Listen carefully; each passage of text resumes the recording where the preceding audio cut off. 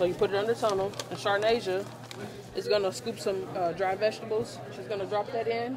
Shaylee's going to put some soy in. Tim's going to put rice in. Today, we're working with Love the Hungry Association, and we're packing 10,000 meals that is going to 3 different countries, Haiti, South Sudan, and Guatemala, to feed hungry children around the world. Love the Hungry is a local organization. It's a famine relief organization, and they partner with non-governmental organizations all across the globe. Believe me, you won't have any trouble making 10,000 meals, okay? And get groups like us to raise money and fund the event that we do. I always like to give back to the community, and when I saw the opportunity to actually give back to other countries, which is outside, it was just a great opportunity, because there's so many children that are suffering, and if we can give back from here, then we should totally do it. You're going to put it in here, and the team that's going to be down here, they're going to take it and get the rice pushed down a little, and then we're going to seal it in this.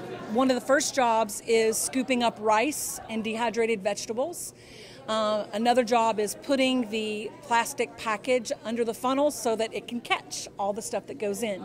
Everyone can be a leader if they just put their minds to it and actually go out there and help out. I believe it's helping you have more compassion for your, fellow humans. And then for me, it's like a personal experience, because about 2 years ago, I was homeless, and it's important to make sure that, you show kindness, because you never know when you can be in that situation and you want someone to show kindness to you. It certainly sparked in me a feeling that I want to keep doing this. I want to keep working, and when I grow up, then I will totally keep working with people who do this kind of stuff. And I know our school is proud that our students want to give back, and they'll do the work to make sure that happens. We make 10,000 meals, and each package is 6 meals, which makes me happy, because it's suffering to be hungry. It's really sad, and no one wants to go through that, nor do I want to see it. So I want to make sure that they can get the nutrients and the vitamins that they need to grow up to be big, healthy, and strong, so they can do something with their life.